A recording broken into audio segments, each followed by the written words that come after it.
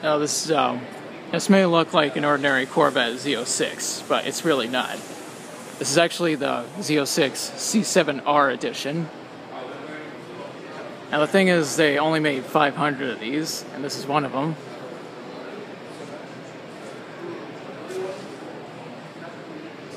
Now performance-wise, it's still the same as the regular Z06.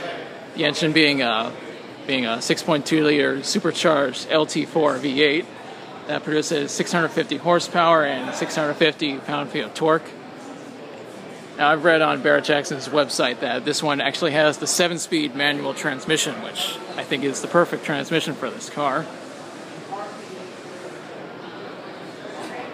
Now, I'm not sure what exactly the top speed is, but it's at least 205 miles per hour.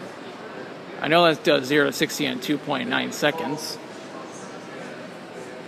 You can see right there the front splitter, that's carbon fiber.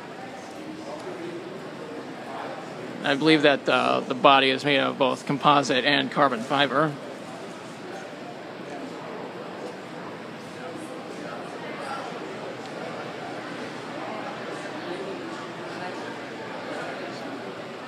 And I actually read online that this car weighs around 3,500 pounds, which is kind of heavy for a Corvette.